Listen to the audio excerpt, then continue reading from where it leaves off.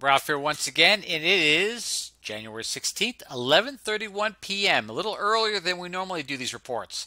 But first, let's get right into the data analytics. The first thing I want to show you basically is the information we compiled in reference to second vaccine deliveries. Now, obviously, you know we've been keeping track of this information from the very beginning as we look at our dates here. Now, the reason this is pertinent is because we're looking at data reporting.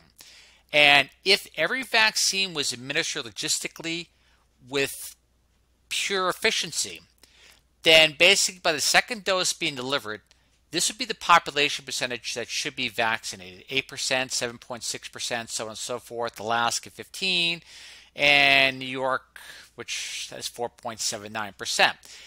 That's if all the second doses, first dose and second dose, were administered with logistical efficiency. But the reason that's important or of interest is because we look at this, for example, we're going back to our world in data. They're looking at the United States as only being 0.49% of the population being vaccinated. And this is where you get into confounding reference to data. So you have a couple of hypotheses we can have here, or I could refer to it as conspiracies. So if you only have a 0.49% distribution rate as of January 16th, whoops, I just no clue where I just went. Oh, this bigger chart.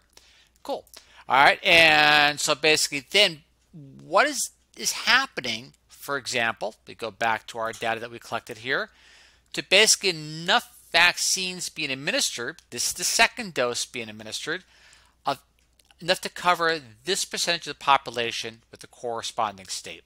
By the way, if you notice too, with extreme logistical efficiency, look how basically each, this is obviously our information as of January 15th, each basically logistical delivery of the second dose vaccines, first and second, is pretty uniform across the board. All right, but we're going to get back to that information in a second. Let's get back right into the pertinent news of the last 7 days in reference to SARS-CoV-2 or COVID-19, however you want to word it. This one I like a lot. Another common cold virus. All right, what they're doing is looking at basically other viruses and the patterns that they followed over time. Now, keep in mind also too, as people age and they're exposed to the virus when they're younger, they're going to have some innate immunity as they get older. So, you know, a 16-year-old that gets exposed to it 10 years down the road is going to have innate immunity, and you may have this type of effect. I don't want to add publisher bias, because the researchers are trying to stress right here is, in not so popular terms, stay safe until it reaches this point. All right, so to say.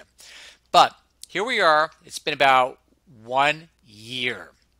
Remember in this first article, give us 15 days to flatten the curve? Trust us. Just give up all your civil liberties for 15 days. Throw this thing over your face, and let's see what happens. All right, you get my slant on that. Meaning we all can be wrong. And it can be wrong again and wrong again and wrong again. It's pretending to be Easter, this and that, and so on and so forth. So with the best information we have available, this is what we're looking at. Remember, we have two y-axes here. We have y-axis 1, we have y-axis 2. Y-axis 1, we're looking at the infection fatality ratio. Y-axis 2, proportion of primary infections. So here we go. And this looks pretty accurate. The numeric numbers look really, really low, but when you look at the actual totals on the news and so on and so forth, from morning, noon, and night, obviously you can tell it has a different impact with looking at totals as opposed to percentages. So here we have infection fatality ratio. And right here, they're estimated by 2 years prior to the time that all the vaccines are rolled out. You're going to look at this, and your infection fatality ratio is going to be basically that of seasonal flu. Now look what happens as we get 4 years, 6 years, 8 years. Now, if that model runs true, by 6 and 8 years, it's going to be fairly superfluous, and with or without vaccination by that time. Now keep in mind the vaccines at this time, if on the outstretch are about a year of some sort of immunity, helping with the immune system. I don't want to use the word immunity because to use the word immunity is to propose that you have like some sort of 100% immunity. Offer some immunity is a better way of saying it, 15%, 20%, 30%, 95%, whatever it is. But to say immune totally is a black and white term. So here we are about 2 years, 4 years, 6 years, and so on and so forth. And again, I'll have the links for all these studies so you can look on your own. And this is going to play a role down the line. So 4, 6, 8 years down the road, just like MERS, SARS-CoV-1, Ebola. No, don't take Ebola back because Ebola is right there. So that's a bad one to use. The transmissibility is low, but no one want to get infected with Ebola. But as far as MERS, SARS-CoV-2, and so forth, it can go down that route potentially. So here we go. A nice tool been researched recently in reference to helping potentially in treating SARS-CoV-2. So what we're looking at here is limonene. You notice lemons, you notice the oranges. Limonene is something that's normally found in citrus fruits, which is really interesting trend here. You notice a lot of the food items, I don't even want to call it nutraceuticals because it's not really nutraceuticals per se. It's something that should be in a basic diet, do play a huge role in helping combat SARS-CoV-2. So let's get into the research here. This is where we're going. Among numerous phytochemicals, limonene, a dietary terpene of natural origin, has been recently shown to target viral proteins in the in silico studies. Limonene is one of the main compounds identified in many citrus plants available and accessible in diets and well studied for therapeutic benefits due to dietary nature. Please forgive me. I'm going to speak a little fast because we have a lot of ground to cover, and these videos normally go about 50 minutes now. Relative safety and efficacy along with favorable physiochemical properties. Limonene has been suggested to be a fascinating candidate for further investigation in COVID-19. Limonene is shown to modulate numerous signaling pathways and inhibits inflammatory mediators including cytokines, cytokine storms, remember that, chemokines, adhesion molecules, prostanoids, and ecosinoids. Ecocannabinoids, ecosinoids. We hypothesized that given the pathogenesis of COVID-19 involving infection, inflammation, and immunity, limonene may have a potential to limit the severity and progression of the disease owing to its immunomodulatory and anti-inflammatory and antiviral properties. There's one more interesting aspect in reference to limonene, which gives it a huge dimensional benefit that is not mentioned here in this part of the abstract. So again, let's find it, the information. Speed reading. Here we are. All right. This is going to play a role here. All right, you see right there, treating depression. Because right here, in reference to here, you see depression, stress could dampen efficacy of, let's just go right there. You see that? Of COVID-19 vaccines.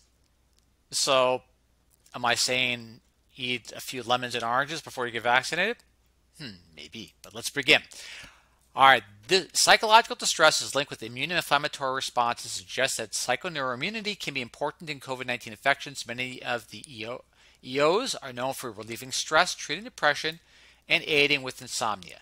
Subsequently, limonene and its metabolites have been shown useful in alleviating depression, anxiety, stress, mediating anti-inflammatory, immunomodulatory, and antioxidant properties.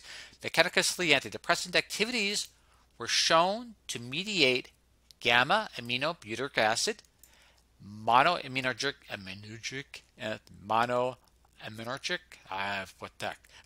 neurotrophic mechanisms and evidence by inhibition of hypothalamic pituitary adrenal axis hyperactivity, and the reduction of monoaminotransmitter levels. So interesting, you don't normally think about that as far as a citrus fruit that can possibly have a benefit in reference to stress and anxiety and depression. But it may play a role. And again, this is a wonderful, wonderful study. And in reference to the hypothesis of why limonene should be a candidate for research in reference to SARS-CoV-2. But you know what? The benefits that it brings forward regardless are pretty darn cool. Again, the links will be there for you. I'll have it. This is all stuff covered within the past few days. All right, now, this is really interesting. Now, this is going to play a role in a few other aspects too. And some of you may forget from 2010 some of the research reference to flu vaccines. We're going to cover that in a second. New study. Without right messaging, masks could lead to more COVID-19 spread. What they discovered was the major key factor right here. The key risk factor in driving transmission of the disease the study found was the number of daily contacts participants had with other adults and seniors. Those who wore masks had more daily contacts compared to those who did not, and a higher proportion of contracted the virus as a result. Basic psychology could be at work, said the researchers. When you wear a mask, you may have a deceptive sense of being protected and have more interactions with other people. All right. A lot of people over-embellish the benefits of masks because masks became like this tribal thing where everyone began to, say, I can identify your political affiliation, how you are, but whether you're participating in mask wearing or not. To me, it's a courtesy thing. I don't have the time to fight people on whether they want to wear a mask or not. At the same time, I don't like to. But however, though, if someone's scared and afraid, you know what? I'll be compassionate and I will put that mask on just to make them feel better. And of course, the second I get away, I'll probably take it off. But you know what I mean? But still, I don't like the fighting that goes on with this. But this is an important article. I digress. Because with the right messaging could lead to more COVID-19 spread. Where does this play a role? All right. Let's just bring it up, for example, in current events. But how many of you seen the National Guard hanging out at, basically the Capitol? And you see these pictures over and over again. And the reason this brings up an interesting aspect is the fact is, it's not, this one I dislike a lot. And you trust me, I am really peeved in representing National Guard being forced to sleep on a marble floor when I think a lot of better ways to treat our individuals who are serving a little bit better. Like, freaking, where the heck are the cots? Why can't they have, if you're forcing people to sleep on the floor, but again, why can't you at least make it comfortable for them? Where the heck are sleeping bags or anything like that? This is a freaking hard marble floor. But think of the infection potential. And it's not so much the hypocrisy. It's the fact is, I don't focus on hypocrisy. I honestly believe that these particular individuals truly don't believe things are the way they are. And I'll leave you to interpret what I actually mean by that.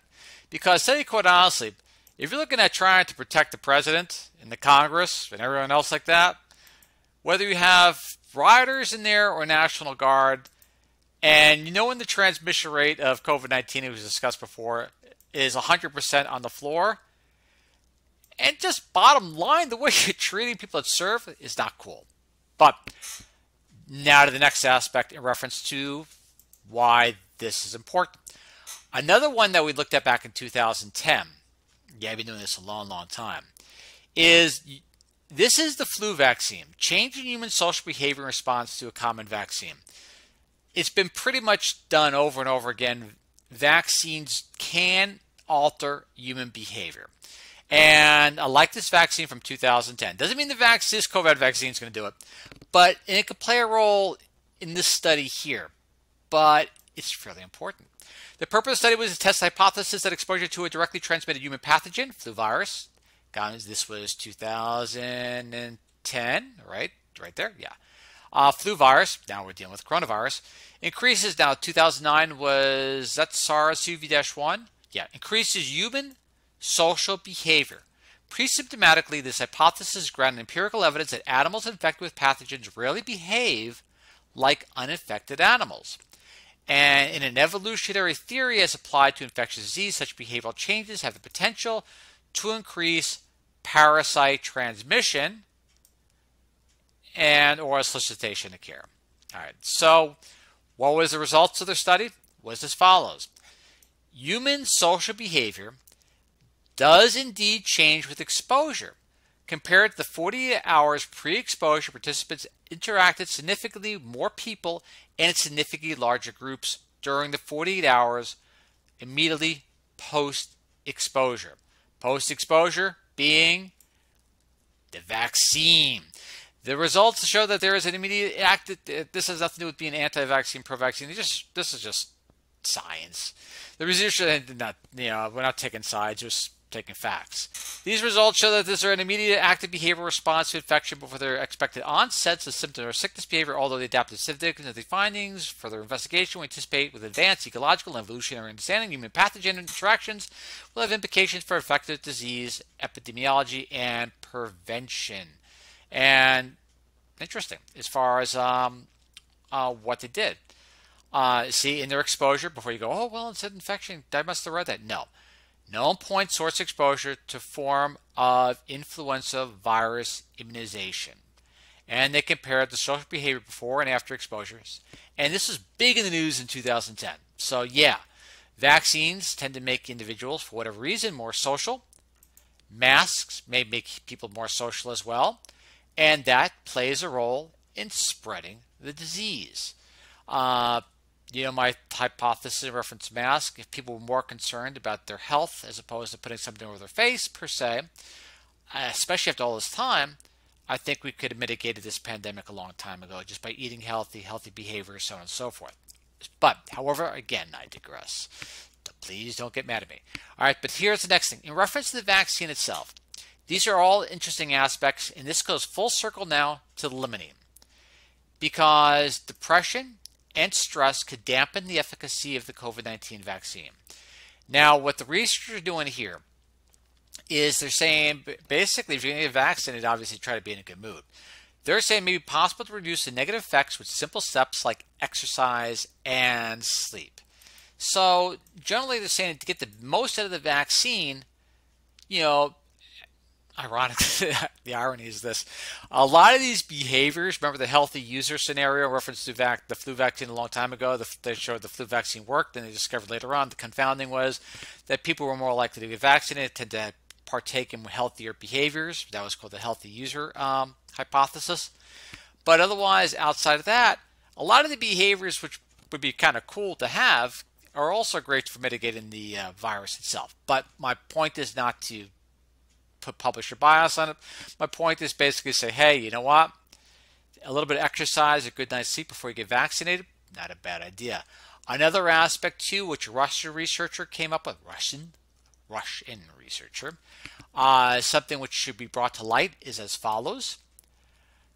Should you avoid alcohol when getting a coronavirus vaccine? The hypothesis, again, all because something is said with confidence doesn't mean it's true. It just means it makes a good hypothesis. And the researcher said as follows. Drinking alcohol if getting a coronavirus vaccine could significantly blunt the immune response and potentially render the vaccine ineffective. Now, we're already having a vaccine with questionable effectiveness. All of them. The mRNA ones, the vector, so on and so forth.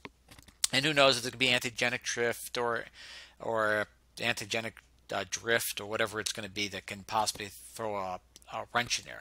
But most viruses, when they hit the wild, they want to really focus on transmissibility and as far as not hurting its host as much. So most often they mutate into highly transmissible but less lethal. So most often, I'm not saying this is the case of the coronavirus here, but still. Render the vaccine effective, and who's developing the vaccine? The first one. The warning doesn't just apply to the Sputnik 5, this is the Russian vaccine obviously, but all COVID-19 vaccines and indeed all other vaccines. So, another hint besides exercise and sleep, is basically don't drink. Another aspect too, which I don't have the article here, is sometimes medications like acetaminophen can also dampen the effects of a vaccine if you want to get the most out of the vaccine, so on and so forth. And it's real important for that overall. And also too, did I bring up the light in reference to this, which is also, bring this back. Yeah, here we go. I didn't get a chance to cover this, but here I want to read this one paragraph as well. Reinfection is possible within 1 year, but even if it occurs, symptoms are mild and the virus is cleared from the body more quickly. It highlights the need to tease apart the components of immunity to SARS-CoV-2. How long does immunity that prevents, this is the part here, how long does immunity that prevents pathology last, and how long does immunity that prevents transmission last? Those durations may be very different. And that, of course, played a role in the future SARS-CoV-2, which their model says it's going to be no news. Hopefully, the faster it's no news, the better. But at least by year 2.3. And then, of course, we get into the COVID vaccine thing, and we are going to get into the data that right now we're about to present. All right, let's begin. Here we go. That's all the news. Now we get into data analytics for those who are still here 21 minutes later. And I'm going to run through this pretty fast because a lot of this is kind of redundant.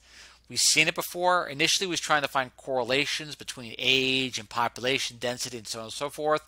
It just wasn't, nothing was showing up. So I don't want to keep on, going over that over and over again. So here we go. All right, vaccine deliveries and shipments. Remember, what we're doing here in data analytic aspect is we're basing our information right here on the second shipments totals. So this is the total of all the second shipments. If everything was administered appropriately, or fluidly, I should say, as of, remember this is the week of January 18th, even though it's January 16th.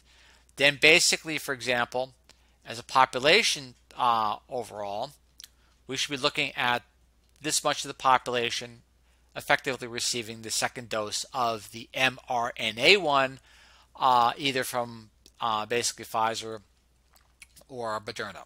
So here we go, looking down the line here. Our date is as of January 15th. I guess it was the last report. This is to percentage of inpatient bed utilization to IC bed utilization.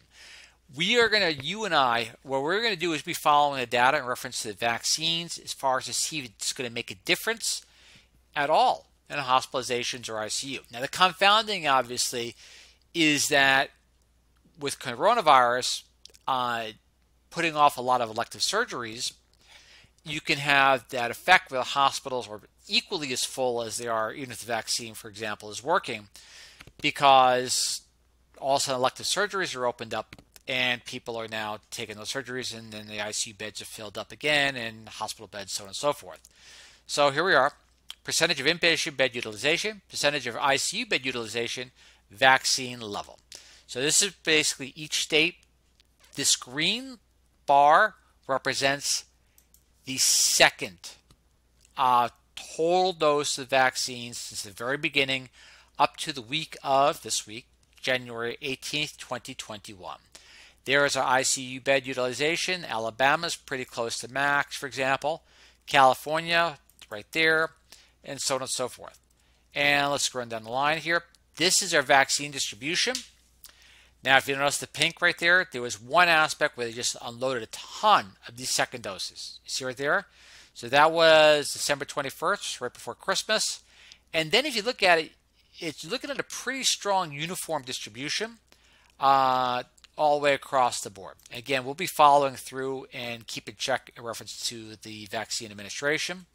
Overall, on our own very amateur data analytic aspect, I don't know what APIs are using. I don't know half the information where these bureaucrats get their information from, because they're not getting it from actual science reporting. And that's why I ran through that. Hospital occupancy. All right, here we go. Let's get right to the top real fast. We can scroll down. All right, because the reason it's important, because a lot of people were locking things down, having martial law, whatever they want to call it, just curfews, so on and so forth. So here we are. And so you want to double check the information. And that it gives you a little bit. Knowledge is power. Knowledge is also freedom. And if someone's messing with your freedom and you have the knowledge that they're messing with it, that's something you should know. All right, total inpatient beds, blue. All right, inpatient beds used, orange. Inpatient beds used for COVID, green. All right, there's your data right there. And you notice it's interesting because now we're looking at, this is total.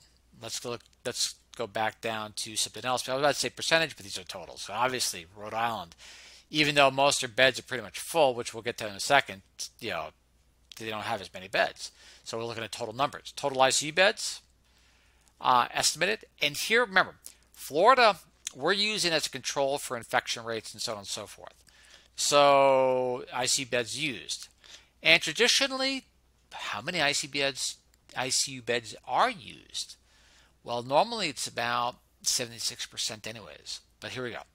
There we are, right there. Patient percent of in-bed utilization, I should say in-bed utilization. I take that back. And so I think we put it on the 72% line here, just to give a little bit of margin. And these are the blue line here would be basically inpatient bed utilization above the standard 72%, which is normally historical. And remember we covered last week too, they've been closing a lot of hospitals down for whatever reason. So these numbers can change dramatically depending on the hospitals that are available. Why they're closing hospitals down and laying off healthcare workers? Again, I don't want to make this hypothesis hour, not my hypothesis. I want other hypothesis high. And so there we are. Patients, percentage of inpatient beds with COVID. You see, there's certain areas right there. California has been like really high comparatively. So you have California here, Arizona here as a percentage. Doesn't mean they're not fighting the virus well or not mitigating it well. It just means they may not have as many beds. So here we are. Look at that. I'm just going to scroll through real fast. This chart for those which are into data analytics, you see right there, the staffing. This is all important, but I don't want to make this a 4-hour video. All right, here we go. These are the columns. This is our California bed, inpatient beds used, right there. So there we are. Look how steady this is. Now, obviously, we do have an increase in COVID patients here, right? But what changed between here and there if it's the same number of inpatient beds being used practically? I think the overkill, personally myself, in reference to the curfews and other aspects like that. Looking at this data, what do you think? All right, let's look. New York, you got the blue, meaning for the availability, orange, beds used, green, COVID. Florida, you see right there, look at that. Now keep up, Florida's our test case, our control. As much as we can make it a control, it's our control. And Florida seems to be doing pretty well. People said the world would be coming to an end, but it hasn't for Florida. So let's go to COVID state testing. Right, here we go. Boom, boom, boom.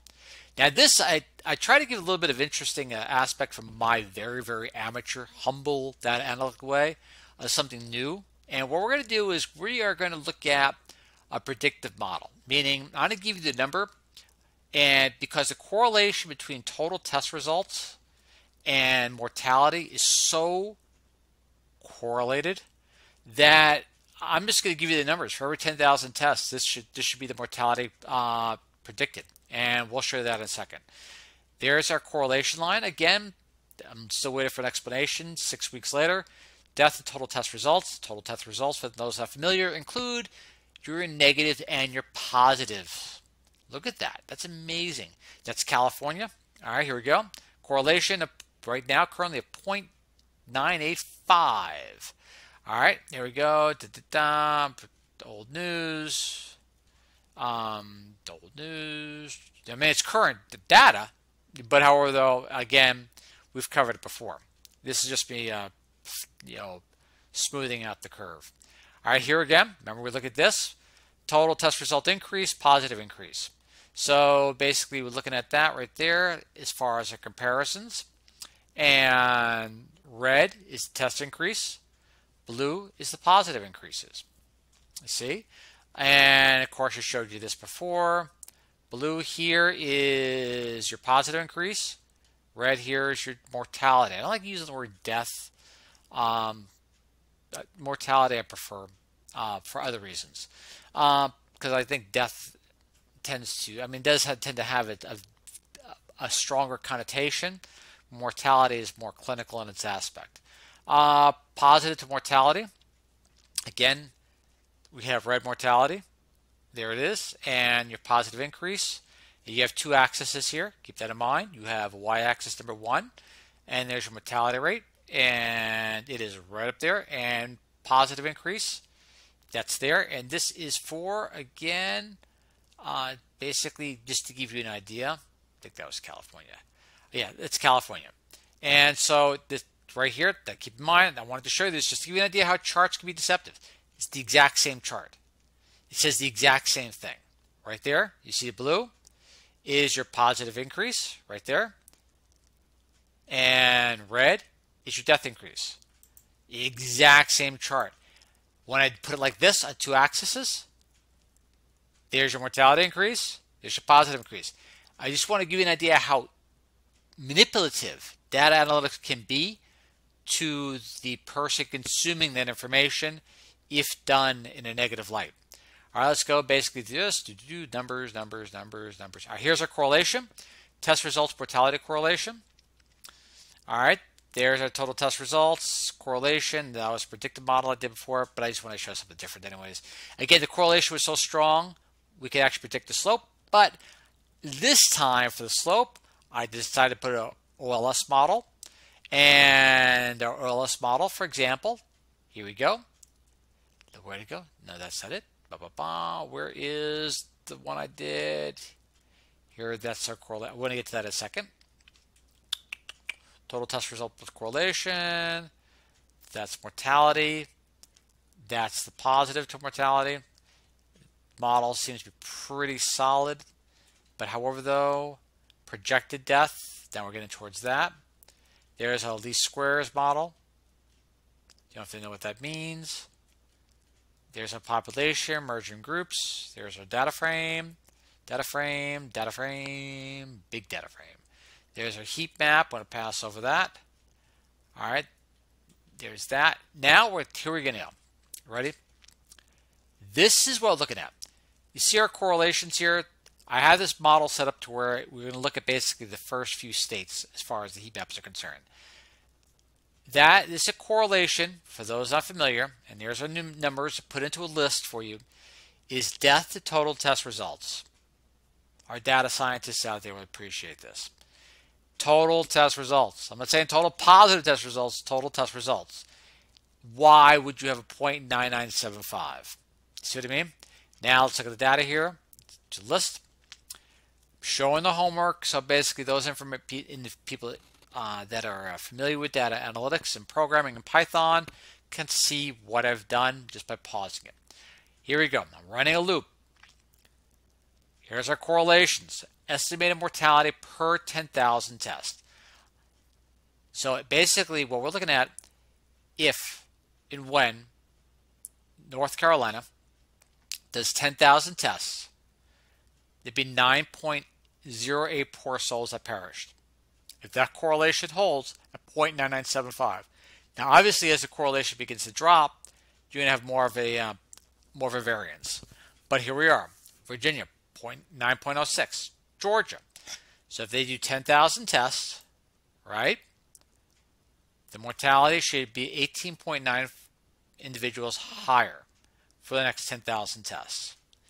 There's our mortality per test, utilizing the correlation information that we have available.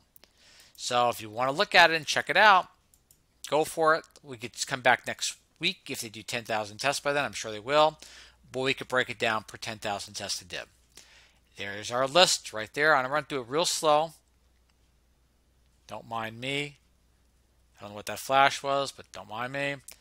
There's that line, and then more data frames, so on and so forth. And what do we got here? Let's come back to this in a second, because what did I do here? Slope, parameters, slope fit. Erase that. When we come back to the kernel in a second, come back to the notebook in a second, and I'm just going to run all cells real fast. There we go. All right, now let's go to the world data, which is equally as important. We'll come back to this in a second. All right, world data as follows. For expediency, let's just run through real fast. This is new cases smooth per million, new deaths smooth per million. On a global scale, it's barely noticeable, especially on this type of chart. Percentage of positive cases, slight increase. Again, it could be a seasonal effect. But however, though, let's go down the list. Sweden as our control. Sweden did very little down on a mass level. It did go to a 1, so they suggested it in certain cases, but they did not say it's but no longer a 0. But here we are. Sweden is purple, and we're comparing to Great Britain and the United States. And here's what we're looking at. We're now looking at basically saying, hey, Sweden is doing is bad. But Sweden has done virtually nothing as far as pandemic mitigation. And now you have to tell me, has it made a difference? And we're looking at cases smooth per million. So we're comparing apples to apples the best we can. Taking there could be other confounding involved, but healthier population, potentially so on and so forth. But overall, and if that was the case, then that's a huge hint. They've done virtually nothing. We've done everything. And the case is, if you're going to achieve the exact same results without locking people down, isolating them in long-term care facilities, creating panic and shutting the schools down, we've done that, but none of it ever made a difference. And Sweden, being our control, is still achieving better results per million. What would you do as a global leader? All right, here we go. And new deaths per million. And of course, then look at our Asian friends. It's like amazing. It literally is just incredible. Here's Sweden. Again, we're looking at Sweden right here, purple right there. So there's that USA lockdown. And so they went up and they went down. And there's the United States. And that's as of the 15th of January. And so deaths smooth per million. Sweden went up. And then it goes down. Now again, the numbers look like this. New deaths USA. This is on a total level, on a population level. This is not apples to apples. This is not a fair comparison. And then we go so forth and so forth all the way down the line. All right, let's go back to this. The state testing. Let's see if anything came up yet.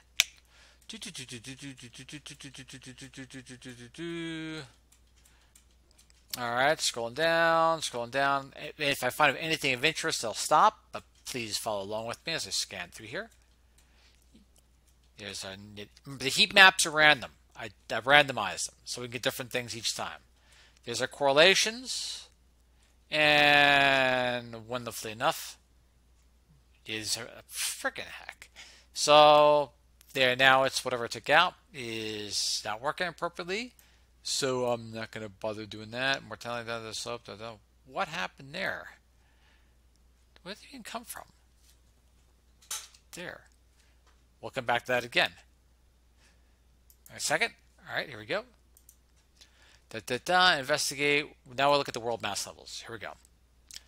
World mass. Now look at each state as far as what they're doing. Here we are. And this thing's bouncing around. All right, so this is the world mass, and this is updated as of the 16th. The 10th for the mask for Zimbabwe, for example. The 16th for the COVID effects. So here we go. Yeah, so for example, using 10th, whenever the last reporting was. How accurate, I could say Afghanistan, place like that, I don't know. Our correlation in regards to facial coverings, if obviously one is facial coverings of facial coverings, really hasn't changed much if we're losing facial coverings as there. I should be adding social distancing in there to be a little better, just a curiosity, but I'm not seeing anything really there per se. All right, let's scroll down. And there's all the places in the world which are at a 4. And then we go down here, see Sweden's at a 1. Remember, 0 is no policy, 1 is recommended, 2 is required in certain areas. Again, a lot of countries that I thought were actually be higher than a 2 are not, like New Zealand, the Netherlands, and so on and so forth, and Germany, and Philippines, and Fiji. You would think would be higher. Russia, now they're at a 2. It's only these countries which are at 4s. And so 3, required in shared public spaces. And then obviously 4, which we just covered at the top. These locations we covered. United States. If we see anything interesting, I'll stop.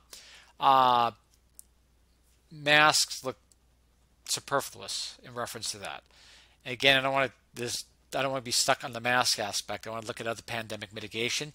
But the thing that really gets me about the mask, again, is the fact is we focus so much on that I worry to distract us from other possibly more beneficial mitigation aspects. If we didn't have a mask, for example, would a person take better care of themselves another way?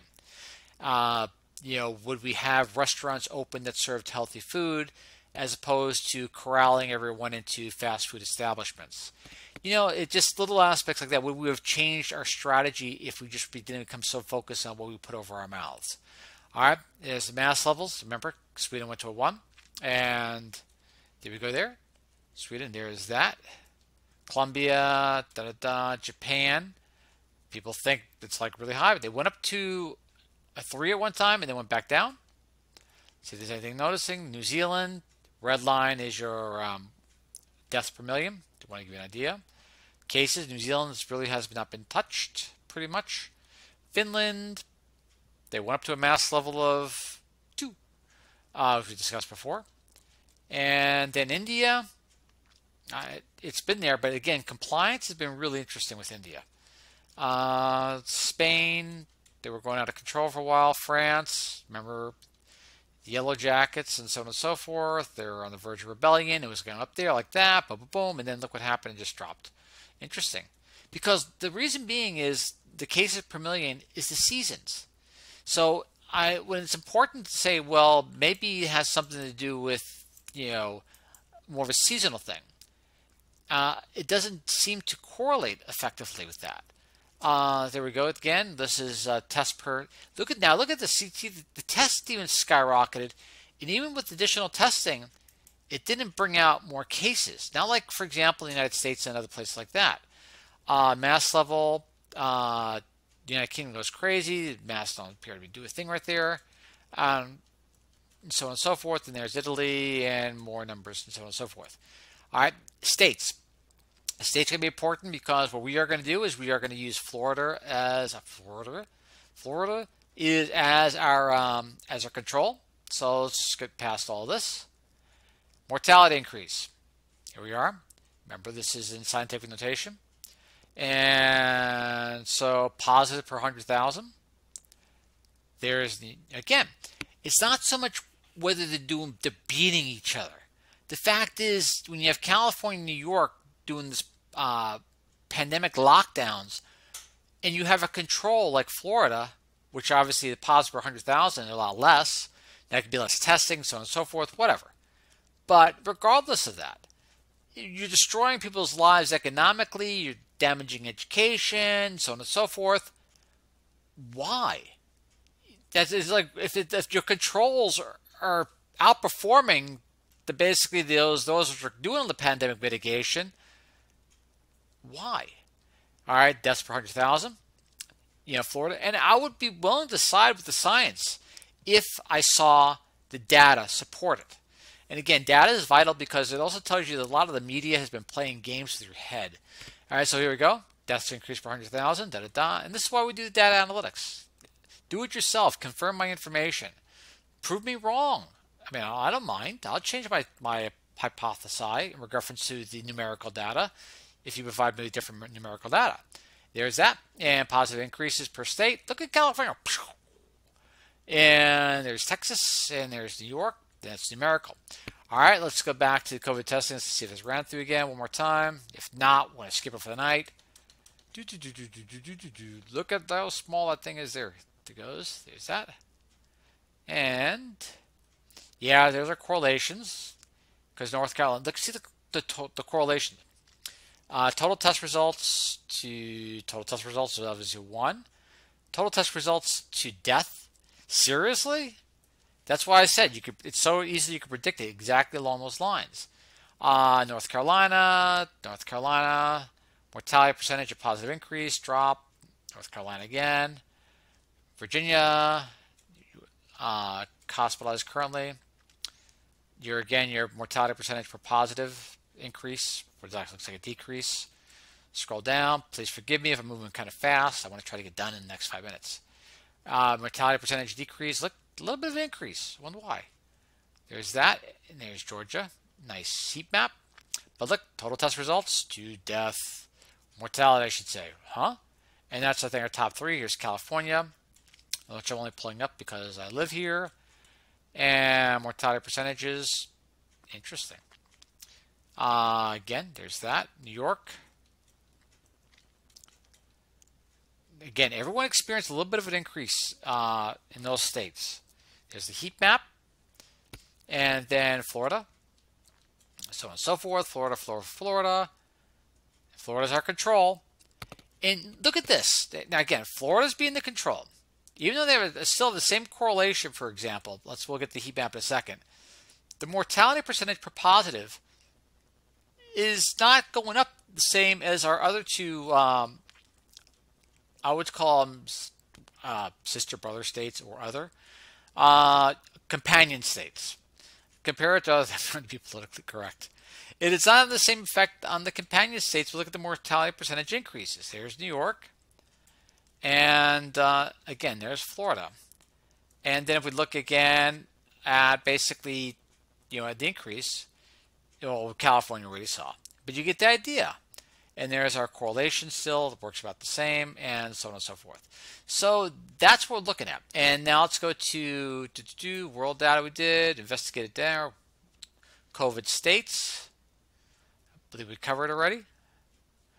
Yep, we did that. Hospital occupancy we did. And we did, back to this, the vaccine distribution. So there we are in reference to that. Also, too, before I bring up a point, this is the second dose shipment and so on and so forth. I forgot to cover this as well. Another aspect that's important, new study without mask can be vital. The mask can give a false sense of security and obviously result in more contacts. But also as well, too, still the debate about masks has not been complete. The last study that we had, obviously, was from this one here. And their conclusion was December 29th, 2020. Looking at 739 citations. Their conclusion was mask use versus no mask was a small, non-statistically significant reduction. And that was not the conclusion. The conclusion was this. Basically, therefore, evidence for various comparisons about mask use in healthcare settings and risk for SARS-CoV-2 remains insufficient. So that's like adding insult to injury. And this is what I'm trying to say. I don't know where bureaucrats are getting their information because obviously, looking at 739 citations and the Annals of Internal Medicine are not agreeing with a lot of the popular belief. Again, mask use could be a courtesy to some individuals. I don't care. But whether I actually believe in masks being an effective mitigation strategy, it's not whether I believe it or not. The question is, I got to find data in a real world setting that rationalizes it and does not even compound it by potentially making it worse because if masks, for example, are found because the virus is submicronized or dip below 3 microns or 4 microns, and basically your breathing is slowed by a mask at below 15 liters a minute, and that causes more nasal deposition. We covered that before. So if, for example, adding insult to injury, if the masks are questionable in its effectiveness, and then you have individuals feeling more confident socially and tend to interact more because they're wearing their mask, or you have situations like this, which I found atrocious, Yeah, you could be contributing to it. And of course, we covered before aerosolization, having testing centers where everyone's driving into. You remember the whole game. But again, let's go through what we covered. All right, let's start right here. We covered basically the discrepancies between the second vaccine distribution and basically the amount of people that have actually been vaccinated. Should be about close to 8% or 7% of the United States should be there if everything was basically administered effectively. We covered the fact that basically alcohol can blunt the effect of just about any vaccine or make a vaccine totally ineffective. So if you're worried about side effects or reactions, don't drink, because if you have to get vaccinated again because you nullified the vaccine because of drinking, why? Depression and stress have an impact in reference to also diminishing the effectiveness of the vaccine. Old news, which I covered back in 2010, that the flu virus immunization makes people more social.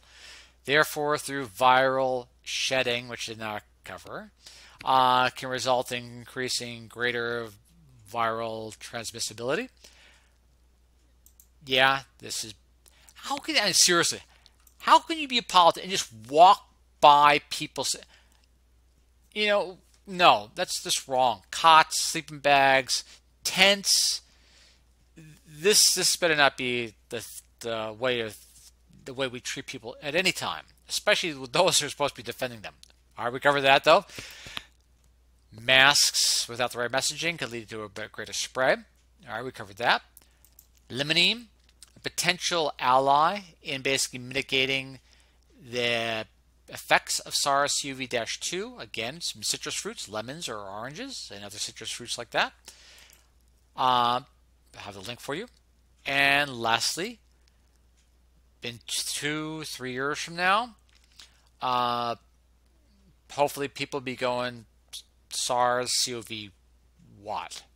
Again, Ralph Tricciano signing off. All the links will be there for you to follow. I guess I'll catch y'all next week. I'll try to make it a little faster each time and add a little bit more fun in reference to, not fun, I should take that back. A little bit more engaging in reference to looking at pandemic mitigation data and so on and so forth. In this case, the main thing here, which I'll leave you with real fast if I can get to it, is the correlations per state in reference to tests per 10,000 tests in predictive mortality. And if it pans out appropriately,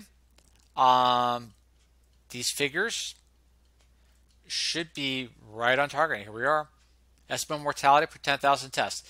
And if you do that for your own home state, for example, let's go down this real fast, and it comes out to be pretty accurate per 10,000 tests, let me know. Because again, it's the greatest mystery I've seen so far is any correlation between total tests and mortality. Again, Ralph signing off. Hope you enjoyed tonight. If you're here with me to this fast 53 minutes, thank you, gratitude, and I'll see you all on the regular Research Recover on Tuesday, or I'll see you again Saturday or Sunday morning, whatever it is right now. It's actually kind of early for us. And this should be in 4K. Last time what we did with Loom, I did not do 4K, I did 720. Hopefully everything is clear and not so hard on your eyes. All right, catch you all in a bit. And Ralph signing off and see you all later on. All right, catch you in a bit. Bye.